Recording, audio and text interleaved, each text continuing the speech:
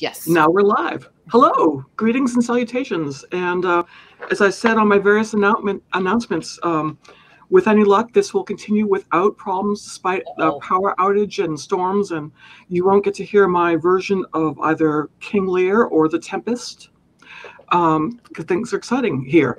But welcome, and thank you very much for coming to our discussion tonight. We are talking about history while writing mystery. And with me, I have some wonderful panelists, compadres. I'll start with Naomi Hirahara, who is an Edgar Award-winning author of multiple traditional mystery series and noir short stories. Her Mas Arai mysteries, which have been published in Japanese, Korean, and French, feature a Los Angeles gardener and Hiroshima survivor who solves crimes. The seventh and final Mas Arai mystery is Hiroshima Boy, which was nominated for an Edgar Award for Best Paperback Original. Her first historical mystery, Clark and Division, follows a Japanese-American family's move to Chicago in 1944 after being released from a California wartime detention center. Laurie R. King is the New York Times bestselling author of 30 novels and other works, including the Mary Russell Sherlock Holmes stories, beginning with The Beekeeper's Apprentice, which was named one of the 20th century best crime novels by the IMBA. She's won the Agatha, Anthony, Edgar, Lambda, Wolf, Macavity, Creasy Dagger, and the Romantic Times Career Achievement Awards, has an honorary doctorate in theology, and has been the guest of honor at several mystery conventions. And yes, she is a Baker Street irregular. S.J. Rozan is a native New Yorker and the author of 16 novels and 6 short stories. Her work has won the Edgar, Seamus, Anthony Nero, and Macavity Awards for Best Novel, and the Edgar for Best Short Story. She's also the recipient of the Japanese Maltese Falcon and Private Eye Writers of America Life Achievement Award. She too is a member of the Baker Street Irregulars.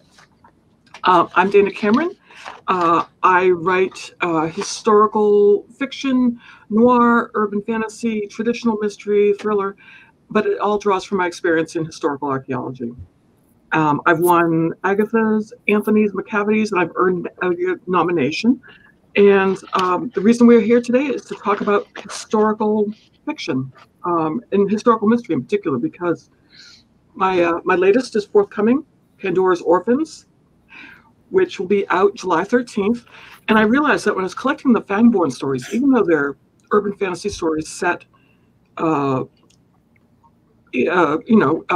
our world, so to speak, more than half of them have historical connections. And part of that is my fault as a recovering archaeologist. And part of it is just I can't help myself. And I'm curious about these things. And all our panelists are too. So welcome, everyone. Thank you for coming here. So, Naomi, SJ, and Laurie, were you an expert in your historical period before you started writing it? And if not, how did you come to be able to write the characters and settings so convincingly? Gonna call names, Dana, or just butt in? Just jump in. I want this to be a conversation if we can. Yeah, I love the idea of being an expert in the historical period. No, I sort of backed into the whole thing wanting to write a story about a young woman who meets Sherlock Holmes, and so I was condemned to begin it at the age when Conan Doyle, that previous author, was finished with him. So that set me for 1915. And no, I knew nothing about 1915. I had just finished a master's degree in Old Testament, which is not exactly the same historical period. And so, but once an academic, always an academic. And so you just kind of keep researching and you find stuff out. So yeah, I know a fair amount about the teens and 20s now. I didn't then. SJ? I've done a couple of mysteries that could be counted as historicals, and I knew next to nothing about each period when I started. The Shanghai Moon has a considerable historical background in World War II Shanghai. Paper's Sun goes back to Mississippi in the 1920s, and I'm working on a project now set in London in 1924. I knew zero, but I was intrigued each time with whatever was going on, with whatever scrap I found. And I found a book of a memoir in a bookstore on the remainder shelf of a woman who'd lived in the Jewish ghetto in Shanghai in World War II. And I said, the what? I read that. And I thought, oh, is there ever a book here? And then I went and read everything else I could find. And that's how I've been doing it. For the one I'm working on now, 1924, I'm reading things like Mrs. Dalloway, books written at the time. I'm also reading vast amounts of this writer named Laurie King, who has we've heard of her, I think. There. Yeah, she's rather good. Okay. I'll take your I'm word trying for it. not to steal things out of her books. So actually, it's the Laurie King Lending Library that is the more important section. The Laurie King Lending Library. You see behind me? There's a pile there. That's the Laurie King Lending Library. Yeah. So that's how did you get the books? How did you get the books from Laurie from the other Laurie coast? Shipped them out here because she is a freaking hero. That is, and I am using them like stick them in a box and you mail them, and then you pick them up at the other end. It's fabulous. So no, I was nowhere near an expert, and I'm still nowhere near an expert. At this point, may I quote Tom Clancy from The Hunt for Red October? Okay. When someone asked him, "How do you know so much about nuclear submarines? This is all classified material." And he said, well, the truth is, I only know 16 things about nuclear submarines, but they're all in the book. The iceberg theory of writing. How about you, Naomi? Well, I guess because of my background as a journalist, as well as I kind of graduated from journalism to be a social historian, to now a mystery writer.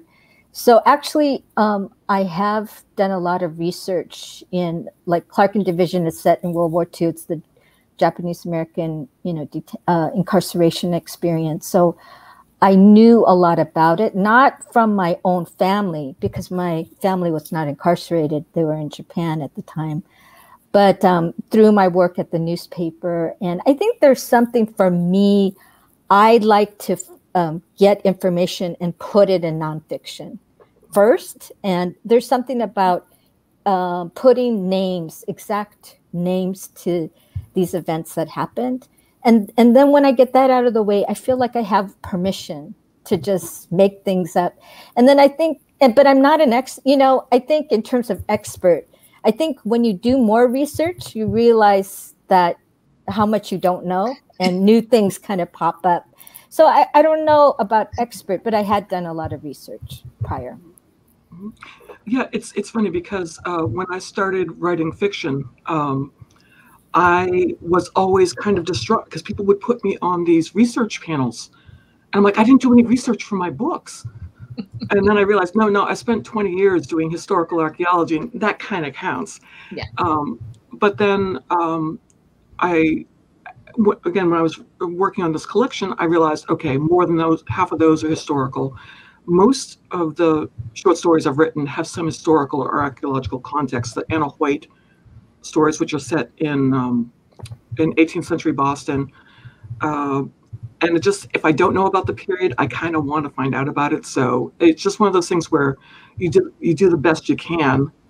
And if you have a jumping off point from someone who's willing to lend you their library or having done a history degree or a journalism degree, then you sort of have the tools all set to go on and work with that. But it's fun to root around, and I mean, research is fun. I think it can be a black hole. What is the coolest thing that you've learned about doing the periods that you're currently writing, going to write, have written, and were you able to use it in your work? Because sometimes you find out really neat stuff and you can't put it into your work because it doesn't fit or it seems too improbable. So do you have an example of something like that? I do. Oh, do. I do.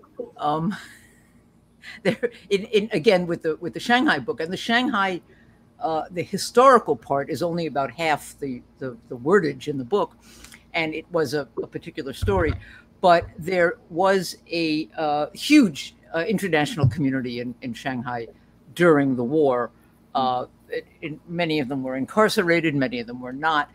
There had been a huge white Russian influx before the war, after World War I and the Russian Revolution, and there was a former count, a Russian count, who made his living in the nightclubs of Shanghai as a clown and made a side living as a spy for 4 or 5 different sides. And I had no use for him. I had no room for him. He was so fabulous. And I keep thinking I'm going to write a whole nother Shanghai book just so I can put him in it. Mm-hmm. I mean, that's true. I mean, he must have been very adept at A, being a nobleman and surviving, and then B, being able to negotiate all the triple and double and quadruple crosses that. There were a lot of Russian nobles who were waiters and seamstresses by then. Mm. Oh yeah. So they deserve a whole book of their own. Anybody writing Russian stuff out there? I think anytime that you're setting a book in a real life historical period, which all of mine. I mean, mine are fantasies, but they're set in real times and with real people. As there's always a few actual historical figures in the books, and it's always such a joy to come across somebody that will fit with the book that you're going to try and write.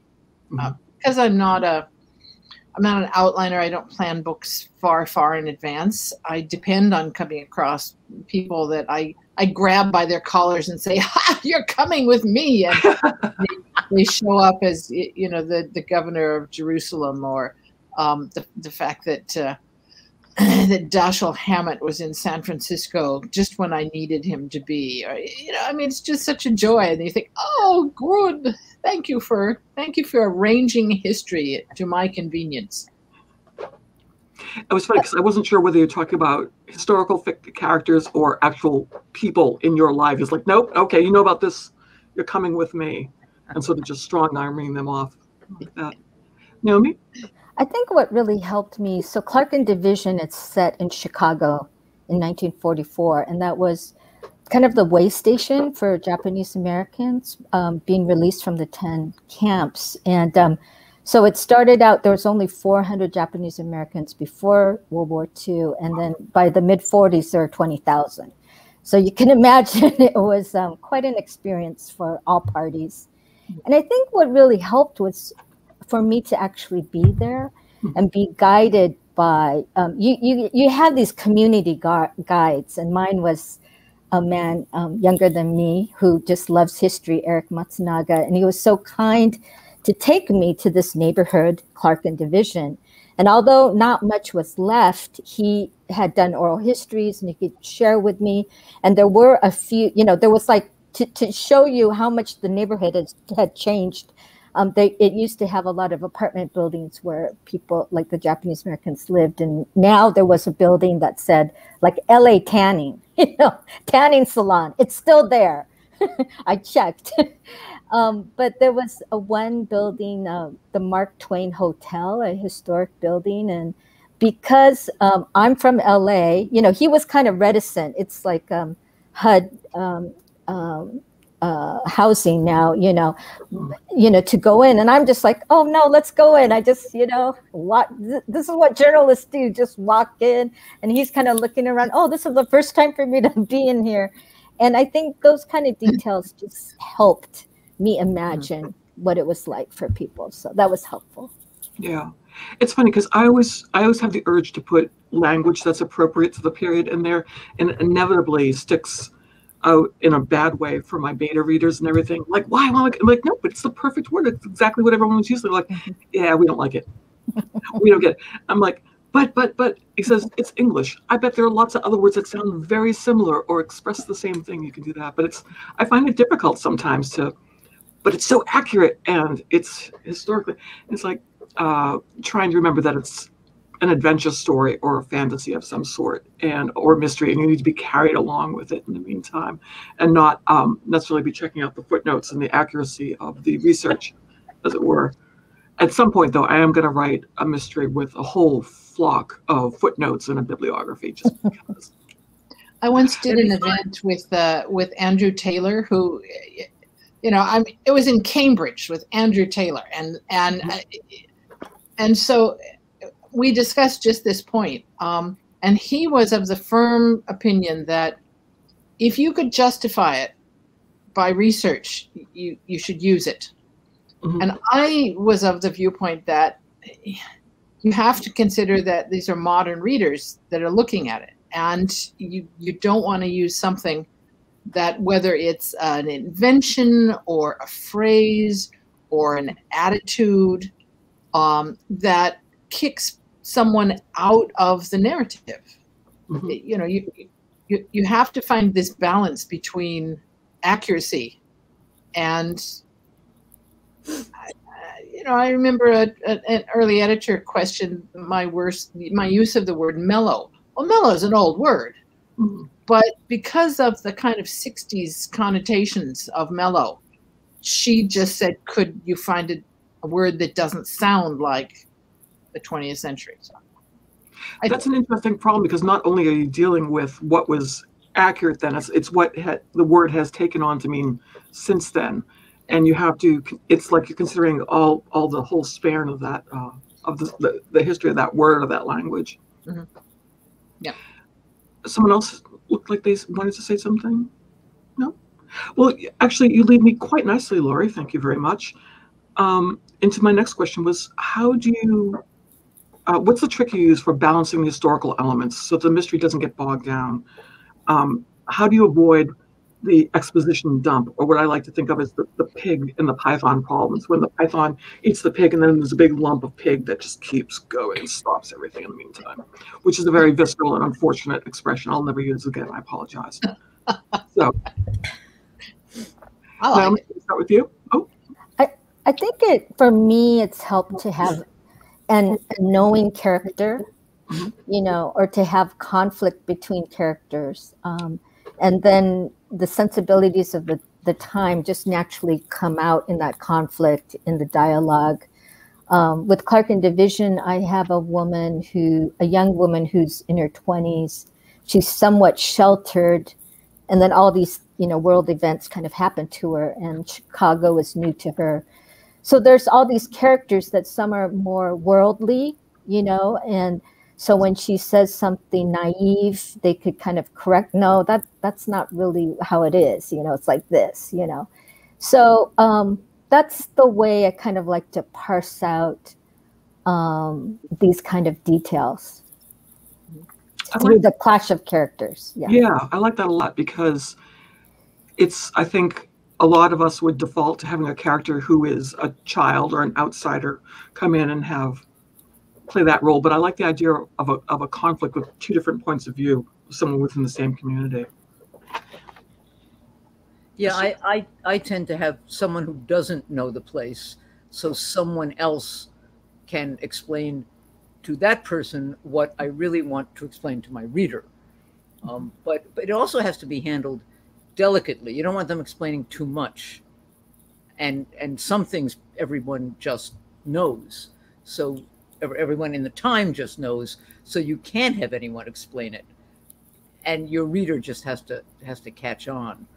And that was really hard in the Shanghai book, not so hard in the other ones, but there was so much I wanted to say, and I knew nobody knew the time, just like I didn't know the time. The Mississippi book was easier because people know more about that time. What they didn't know is that there were Chinese in Mississippi, which I also didn't. But was it harder, or was it easier, or was it harder because people were more familiar with a more modern setting in this country? It was easier. It was easier. Okay. Also, that book, although a lot of it was about what happened in the past, those stories were all told. You never actually saw the past. Mm-hmm. So okay. That was easier. The one I'm doing now is because it's all new to me. I want to explain it to everybody else too. And then there was can't do that. This is where I take my lesson from Laurie King. You see. And I think it also helps if you're talking about, for example, technology. I mean, you're kind of aware going into a 20s book that the technology will be different. But especially if you're speaking of, for example, Britain to an American audience, sometimes you have to take care to use phrases that are substitutes or translations without saying, I mean, so that when you're talking about the first floor, in Britain, that's the first floor above the ground. In America, it's the ground floor. So you have to sort of make sure that your wording goes with what it actually is and it doesn't create confusion. And if you have something that is a piece of technology that you kind of need to explain, it's better not to just explain it, but to explain somebody's reaction to it. So that if I'm making a trunk call in the 20s, I don't need to explain to my readers that it has to go through these various exchanges along the way. It's better if I explain that I'm irritated at the thought of all these exchanges along the way, listening in on my call or something like that. You know, that it's my personal reaction that tells you something, but it's only offhandedly informing you that there's exchanges along the way, things like that. Yeah, it's another example of conflict where you can just like have the reaction to something it's not what I'm doing. You know, why do I have to dial this phone with all these numbers on it? Why don't I just talk into the phone? I'm still learning how to talk to my phone. I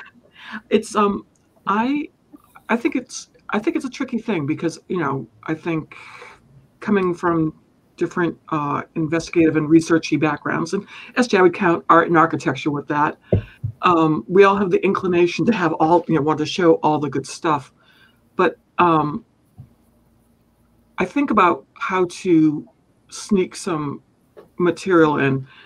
And sometimes I will use someone's response to a technology or an expression or something as a way to hide a clue. If they're so busy being amazed that someone asked to borrow a rubber if they were in the UK, and Americans would be gasping and clutching pearls, but it means to borrow an eraser. I know that I was clutching pearls the first time I was asked if I would loan someone. I did not know that, and I was thinking, borrow? A, you're assuming that I have one, and B, that I'm willing. We had an English exchange student, and when I was in high school, we had an English exchange student who turned to the boy next to her and said, "May I borrow your rubber?" Yeah, it took me a minute. Fortunately, there was someone there who had been an au pair in the U.S. and said, no, it's cool. Stand down, red alert, because I was like climbing the wall, like, what is going on in this crazy country? But in that moment, I would sneak in a clue that someone else, or someone else notices, or something else. So you're so busy being caught up in that moment of either shock or humor or outrage or whatever, that you can sort of sneak a clue in. And I think I took that from John Cleese when he was talking about writing comedy for Fawlty Towers. And he was talking about the fact that he'd have these incredibly complex structures where something horrible and embarrassing and ultimately humiliating was going to happen to Basil Fawlty at the end. But every time there was a clue, he'd put in a joke. So it was always distracting the audience from the inevitability that of how it's going to stop. And I'm like, that's good. I'm going to steal that. Why don't we each take a moment and talk about the historical mystery that has just come out, Laurie, or that's about to come out, Naomi, or you're working on, SJ? And tell me, was it an idea that was in your head for a while? Did it come in a flash? What was it inspire you? And what was the hardest part about it for you personally or as a writer? I'll start because you started with me. I did. Castle Shade, which the picture is on the wall behind me. The characters, Mary Russell and Sherlock Holmes, end up in Eastern Europe, in Transylvania, doing a task for the Queen of Romania. And like most of my books, I stumble across a piece of information that acts kind of like the grit at the key at the center of a pearl. You know, you just can't quite get rid of it. It just sits there and sits there and sits there, and pretty soon things accrete to it. And so in this case, I was off on a tour with Barbara and Rob from the Poison Pen in Scottsdale, and we went off into Transylvania and came to this tower, this castle, and there was all this weird vampire stuff attached to it. I found later that it was during the communist era. They decided they needed dollars, and so they called this Dracula's Castle, which had nothing to do with anything, but that's okay. So you sort of make it past all this Dracula and the teeth dripping and all the rest of it, and up to this castle, which was really cool, very small castle. Wandering through these various, I couldn't have told you what floor I was on at any given time, through this room with this fabulous tile fireplace. And here on the side is this little black and white old photograph, just kind of sitting there in a little frame like a family display, of this regal looking woman, the Queen of Romania. And the person who's giving us a tour mentions that this Queen Marie and the English Queen. And I'm thinking, English Queen, Transylvania. There's definite possibilities here. So, you know, you come across somebody like that, you can't let Queen Marie of Transylvania go. I mean, you really can't. So you grabbed her, you carried her along with you. Yeah, I said, you're mine. So, you know. Naomi, tell me about your inspiration for Clark and Division. Well, in terms of the resettlement in Chicago, I had co-written a book with a friend of mine called Life After Manzanar. So that's when it became more apparent. I had a lot of friends who had spent time in Chicago, Japanese Americans, and I never put two and two together. You know, at the time it was the second biggest city. I mean, I'm in LA, so we're number 2, but back then we were number 3. And it was in the middle of the country, and there was, you know, defense industry. There was a lot of a need for jobs. So that's why it became the center for the resettlement. But I was always wanting to write a story from a Nisei woman's perspective in the 40s, and was thwarted. I started a novel that I couldn't sell. And it was told like from 6 women's points of view, and the editors were saying, we can't really tell the difference between these women. And they were all attracted to the femme fatale. And then I had also done a short story for Megan Abbott, kind of set in that time period too. And it was a Nisei woman who gets an illicit affair with a white guy, and then she ends up, she was married and committed adultery, and then her husband was mysteriously killed, and she thinks it was her lover. So she ends up chopping him up in little pieces and putting them in a suitcase and submerging it into the sea. As you do. So it's not a story for everyone, but I go, like, the community cannot relate to this. So, you know, so I was really trying to write an every woman, kind of naive woman who, you know, is going through this life-altering experience, the younger sister. Yeah. You know, I was telling a story of the younger sister, which was actually, that was really hard for me because I'm the older sister and I don't have any sisters. I only have a brother who's 8.5 years younger than me. So even more than some of the cultural things, it was getting into the mindset of my character. I will have to say that was my biggest challenge. And I had to even interview my girlfriends who are younger sisters to really get into her head.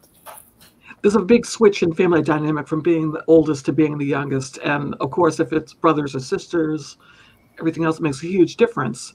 So yeah, that's cool. So you did have a sort of beginning sense of where you wanted to go. Well, yeah, of a subject that you wanted to, or a time period that you wanted to tackle.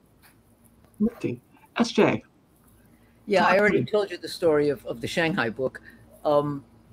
Paper Sun came about. Paper Sun is the one set in the Mississippi Delta, and it came about because I was visiting a friend in the Mississippi Delta. And he knew I was Jewish, and he knew I was a photographer. So he took me to the Jewish cemetery in Clarksdale. And that did not surprise me that it was there, because the Jews were the dry goods traders up and down the Mississippi. So we're taking photographs. It's beautiful, old cemetery. And he said, tomorrow we're going down to Greenville for dinner at this fabulous steak place back behind on the wrong side of the tracks and all that. And we can go, there's a much bigger Jewish cemetery there, so we can go take photographs there too if you want. And then he said the magic words. He said, and it's right across the street from that cemetery is right across the street from the Chinese cemetery, so we can go there too. And I said, the what? I said, there are enough Chinese in the Delta to have their own cemetery? And he said, well, yeah, you know, the grocers.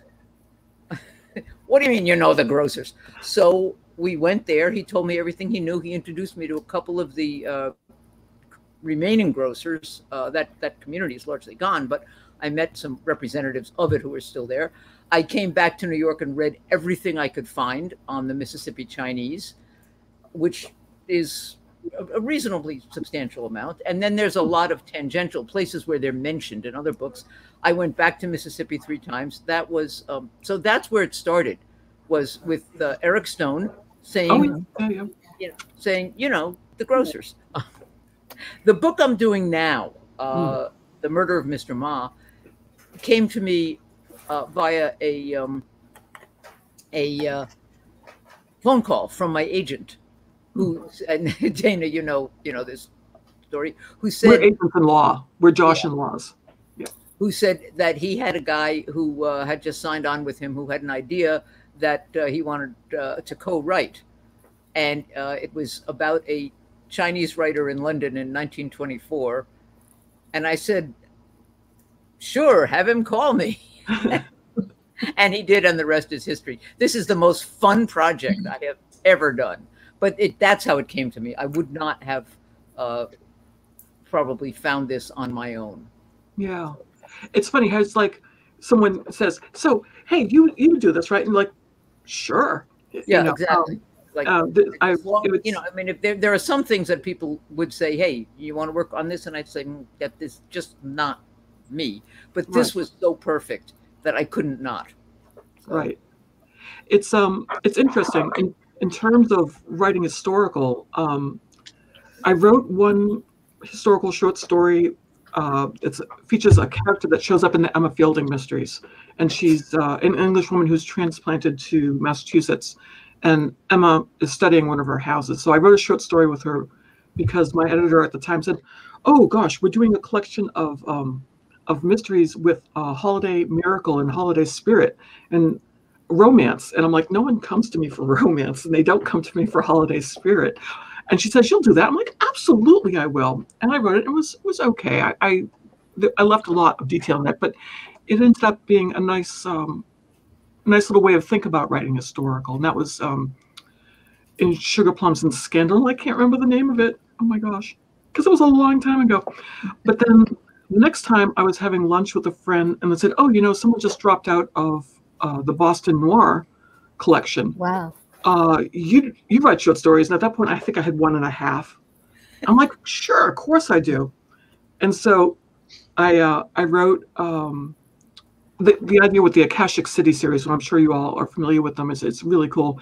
There's a series of usually crime writers, mystery writers, thriller writers, and local writers who they take a particular neighborhood in a city, and they write a story set there. And so I was thinking, okay, I've spent a lot of time in Boston, and I spent a lot of time in Kenmore Square because I went to BU. I'm like, what am I going to do, write academic noir? No, I've lived that. I'm done. I'm out. And I'm like, wait a minute. The 18th century happened in Boston. It happened in a lot of places. I've been studying that. And so what I decided to do was take what would look like to the casual reader as being a traditional 1940s golden age noir story about an embattled blonde on the waterfront who owns a tavern. And I set it in 1740. And I put all my fear and panic in it because I only had a couple weeks to write it, and it was being written. It was being edited by Dennis Lehane, so you can understand that there was fear, terror, trepidation, uncertainty, doubt, all that good stuff. And it worked out, and I fell in love with the character. Didn't realize quite how broken she was, but Anna Hoyt appeared in several other stories.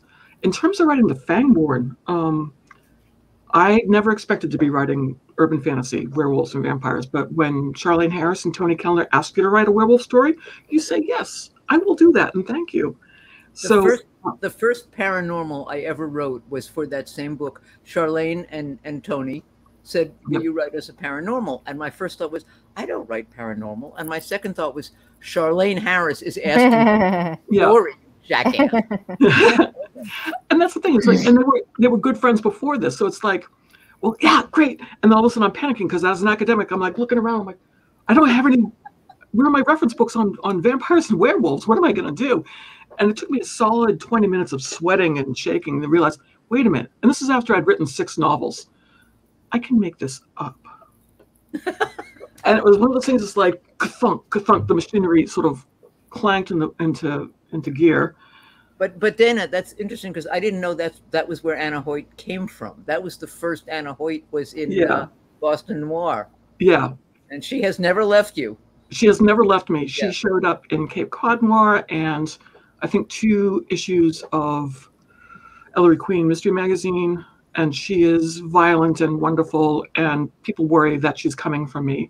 And with any luck, in a year or so, I hope to have the Anna Hoyt novel coming out from DCLE too. I was going to say, there's a novel that I there cannot is.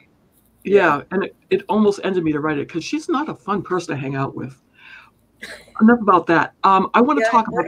And what happens if somebody likes that novel enough that they say, "Do you have another one in you?" Yeah, that's right. Well, here's the thing: is that our agent, the amazing Josh Getzler, as you know, SJ, said, "Okay, well, maybe have a standalone. That's great." And then he says, "Could you do 2?" I'm like, "Oh, I don't know. Well, maybe." And then it comes back a couple weeks later after I say maybe. He's like, "Could you do 3?" And I'm like, wow, you're really good at this. Yeah. So I have thoughts of what I could do if another one's needed.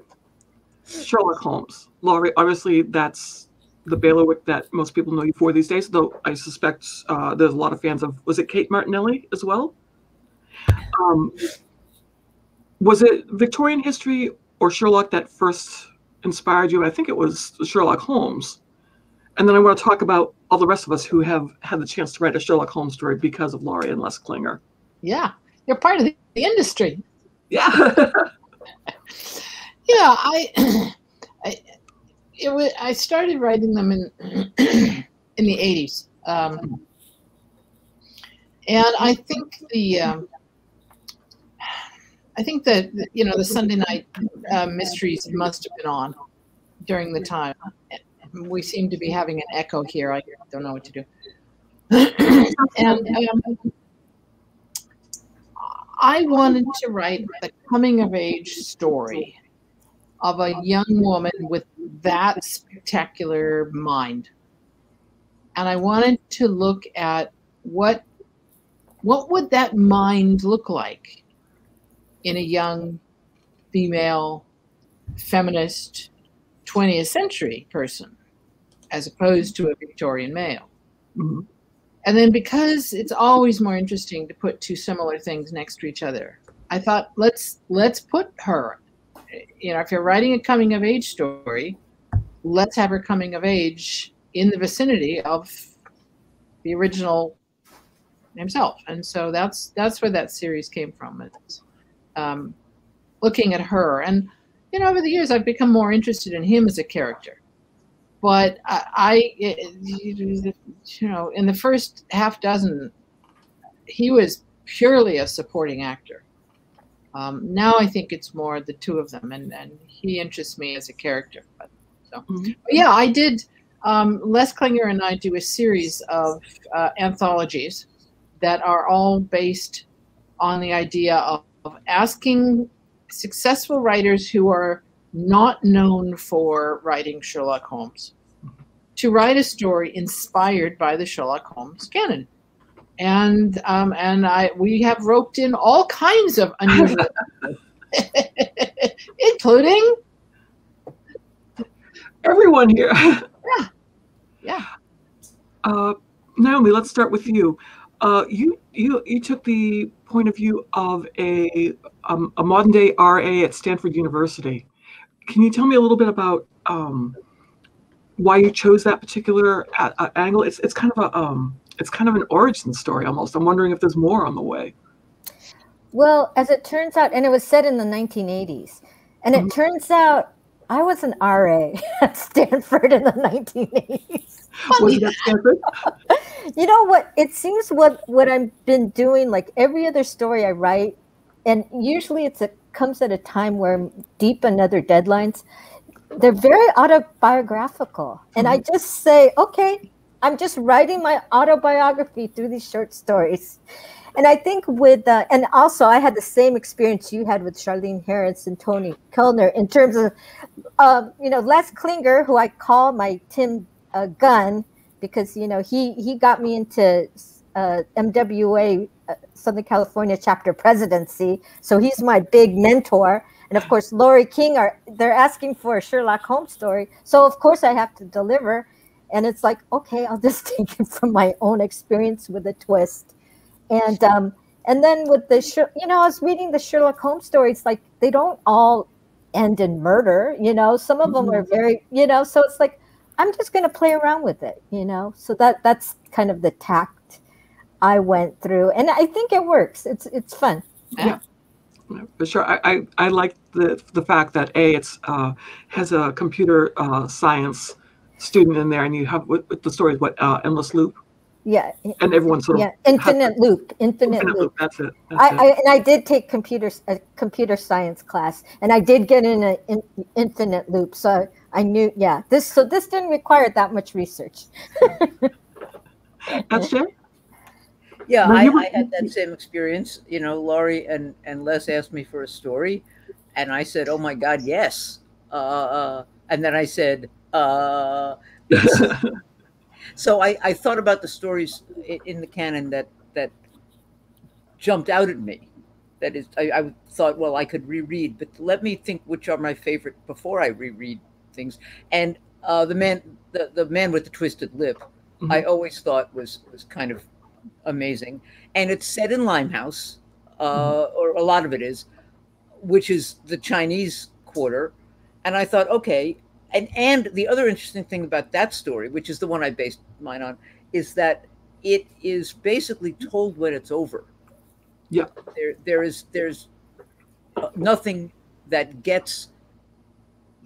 There's nothing that Holmes changes really in the course of investigating the situation.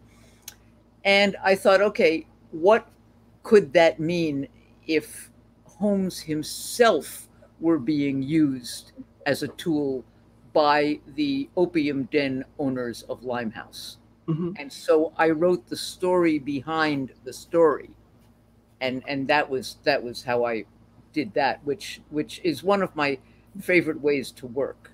Anyway, it was looking at Sherlock Holmes from an outsider's point of view, and way outside. Yeah, and in fact, Holmes himself never actually comes into the story, except as he's kind of being used, and expresses an interest in breakfast with enthusiasm.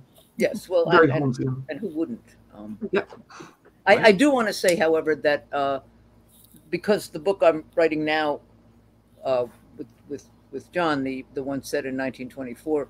Holmes was still around London in 1924, and so he drops into the book. He and Watson drop into the book, and play. I had them playing mahjong, but John wants them to play something else, so they'll play some other game. So I just thought he is he's having a wonderful time. So good.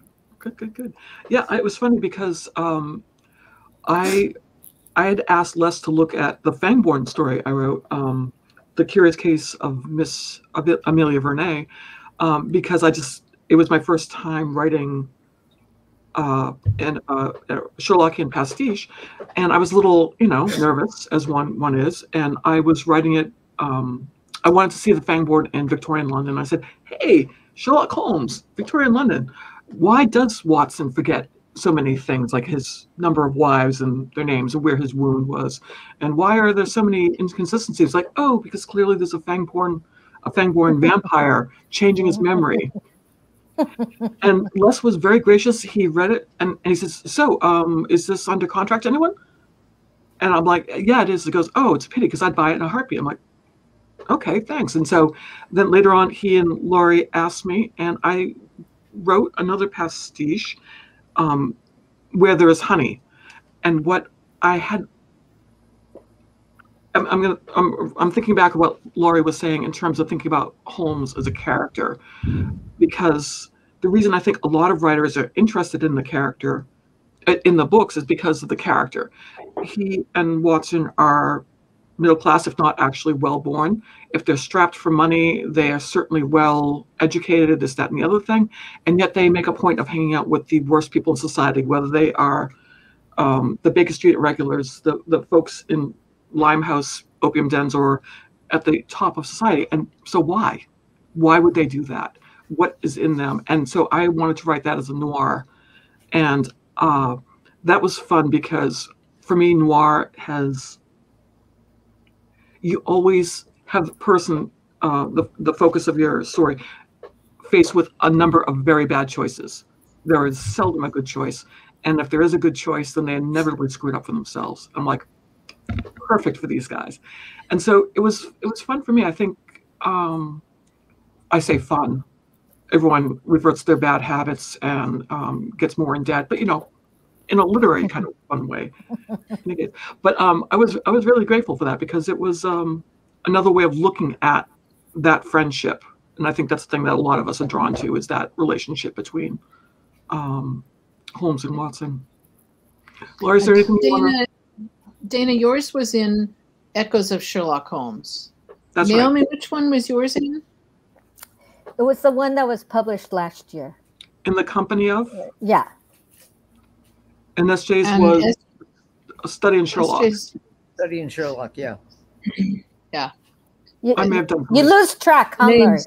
Well, there's 5 of them, and I can't keep track of what we named them. I mean, It's got Sherlock. The first one I tend to remember, but yeah, but yes. The color was blue. Yeah, my cover was yellow. Actually,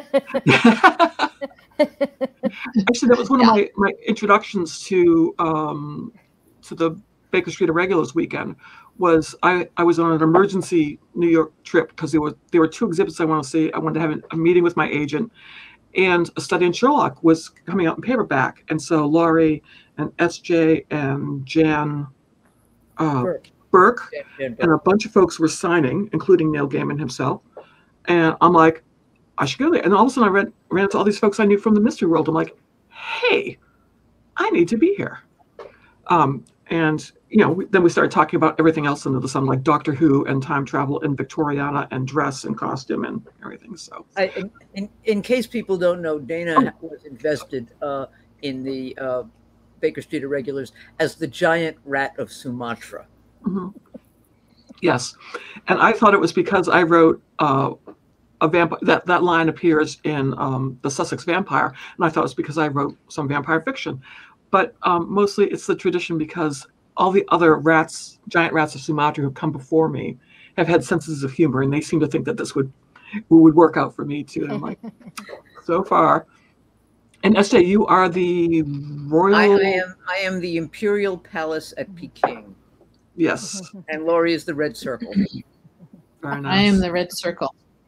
You are the Red Circle. Someone mentioned that in the comments. Yeah. Let's see. We have about 10 minutes left. How about some questions? Anyone up for questions? Let's see. Hello. Greetings. I think Diane has one. Oh, yeah, it was a good one. Could you each name a little known but really amazing historic resource that has come in handy for you while writing one or another of your books? I have one right away I can talk about. If there's a diary written by someone of the period, I want that. I like reading diaries is practically why I became an historical archaeologist, because like you have to. Yeah. But also the old Oxford, the Oxford English Dictionary has a history of the words from the time they entered the English language. And when I'm doing some kind of resource, I love looking at that because you get intonations, and there's also examples from the literature, and that tells me what other literature I might be needing to look at to study that period as well. So do you have the one that's this thick that you have to read with a magnifying glass? Yes, because I couldn't afford like the 28 volume one. My house does not accommodate that, but yep, I've had it for a long time now. Laurie, you're holding up something cool there. What was that? I was just, this is the, I buy, anytime I'm writing a book, I buy the Baedeker's guide to the, so that one's, I mean, I have a whole row of Baedekers. You can see them there. Yep. But, you know, maps, of course. Mm-hmm. And I love going, I mean, I'm a book person. You can do some great research online, but I'm a book person, and I love going into bizarre little bookstores, and you find odd things that are, you know, from England and the rest of it. But it's also great to have, every so often there's a reproduction of something like the, you know, the Sears robot. Yeah. And this is, you know, it's slightly out of my date because it's 1927, but it's close enough. And, you know, you can look at it and say, well, this is what, you know, I mean, if you're writing the aristocracy, it's not what they would wear, but these are what common people did have and the middle class could afford. And it sort of gives you a picture of what was actually in houses at the time. So they're all great fun. If mine's earlier than that, I will let you know, because I think my edition is earlier. Esther, you have a cat, the cat Bella. I would say, Yes. Laurie, that's very. Bella loves Zoom call. It's very Amelia Peabody of you to have the Baedekers. Yeah. Elizabeth Peters, wonderful Yeah. historical novels. Yeah. And every so often you'll buy one that's annotated by somebody. So that the India one was owned by a soldier who was stationed just near where the part, and every so often there'd be some little comment in there. The old Baedekers are great because they're actually personal experiences of the people who went there, and you can feel the sincerity with which they write. You know, the divans in the guest room are infested with fleas. I'm sure that was heartfelt.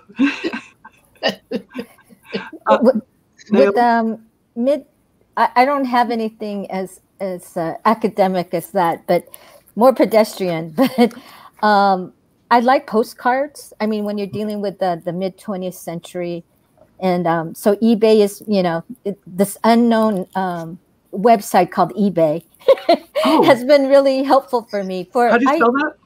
I get ephemera there, as well as maps, and then with postcards, many of them, you know, there's things written, you know, and signed in that particular time, so that gives kind of the flavor that Laurie was alluding to. And then even things like, you know, Ancestry.com, which y'all know, but if you're doing mid 20th century, like, people keep adding things to it. So, you know, there was this whole yearbook from 1939 from the high school that I needed it from.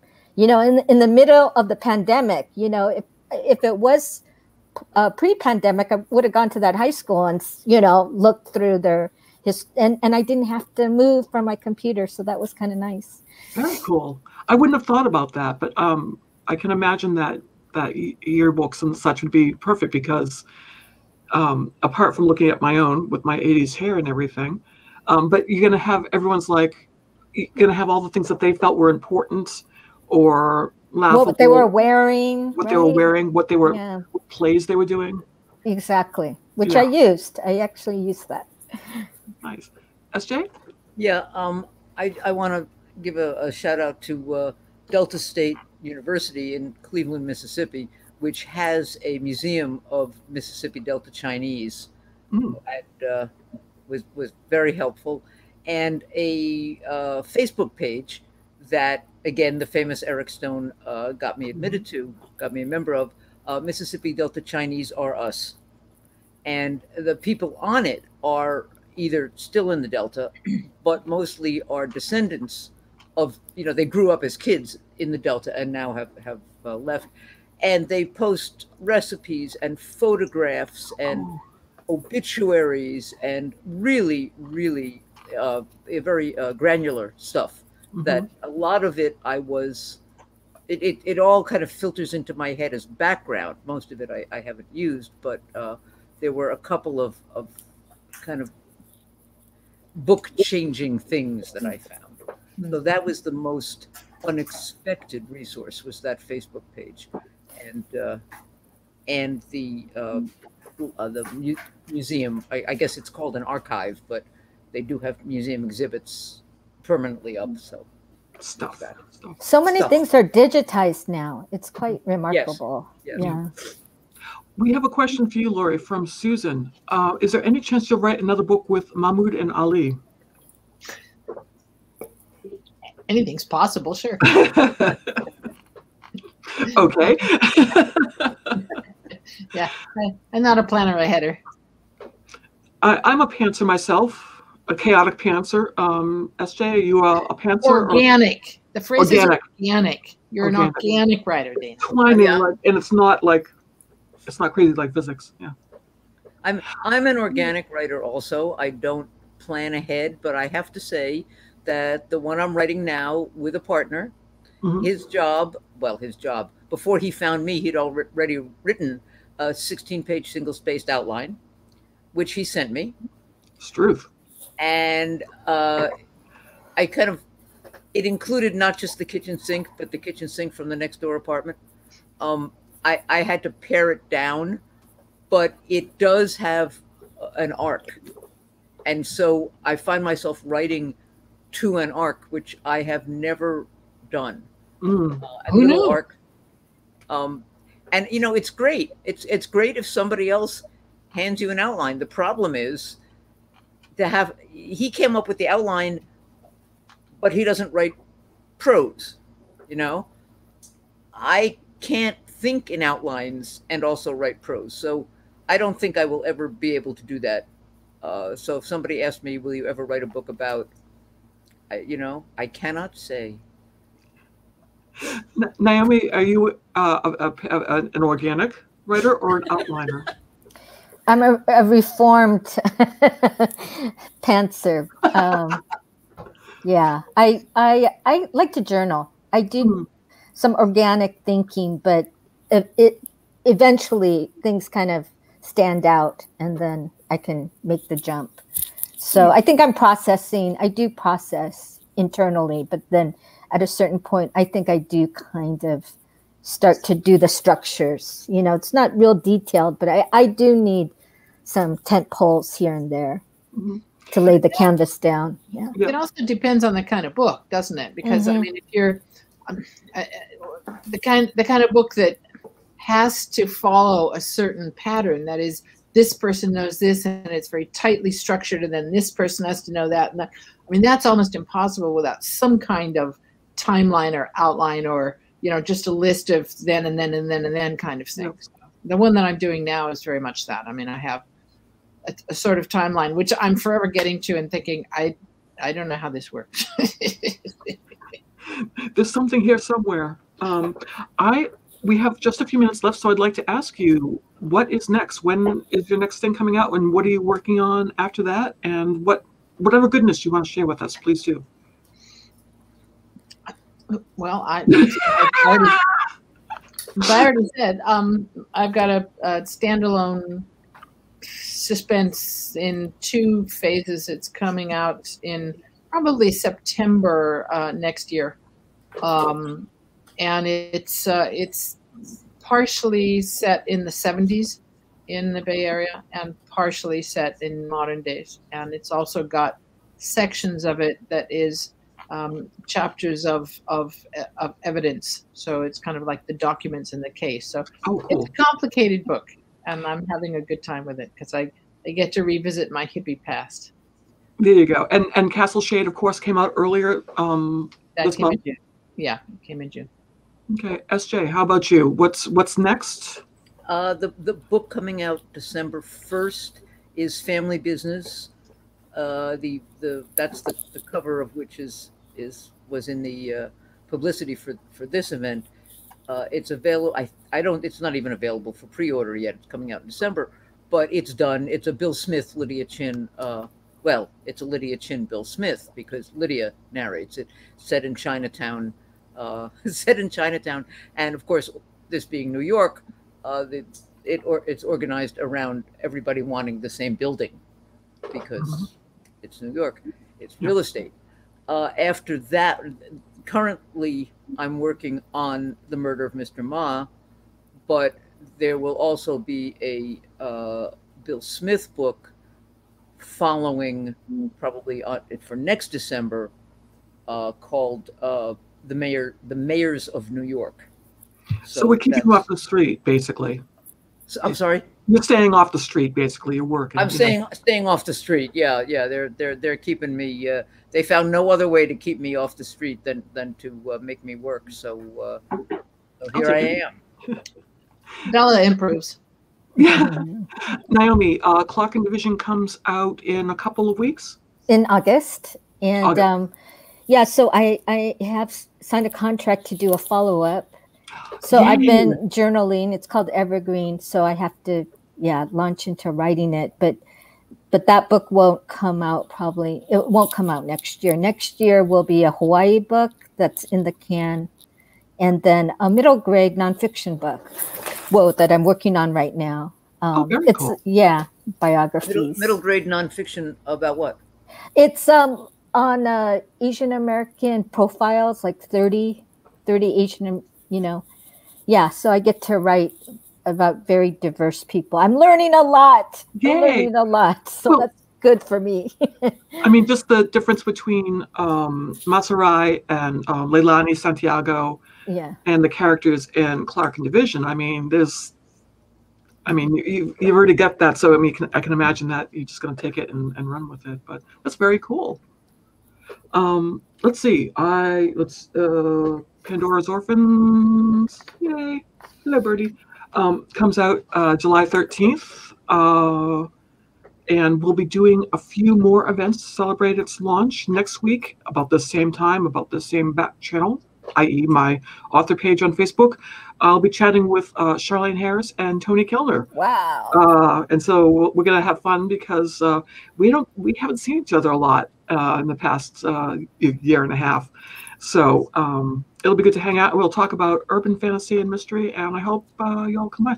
Thank you so much, everyone, for chatting me with this evening. It was awesome. Thank you. Thank you for having us. Fun. Oh, my pleasure. Meeting you all in person. Sorry? Just see all you guys together. It's almost as good as being in the same room. Not quite close. Well, Left Coast Crime next year. Oh. Left Coast Crime is in Albuquerque? Yeah. Albuquerque. Albuquerque. See you in Albuquerque. And then the basketball courts next year, Minneapolis, right? Minneapolis? Voucher Minneapolis? VoucherCon. Yeah. Okay, yeah. Basketball, right? No basketball in New Orleans this year. No, of course. Enough people, but basketball in wherever. I love the fact that you're planning this private. Said, and I forget, but I don't care. Minneapolis. Minneapolis. Yeah, we'll see you there. The two shortest people on this panel will be there. Yay, normality. Yay. So Naomi, Laurie, SJ, thank you so much again, and thank you everyone for stopping by. Really appreciate it. Thank you all. And this will be available, I think, on Facebook and also on my YouTube channel. But thanks again for everyone who stopped by. Bye. Bye-bye. Bye.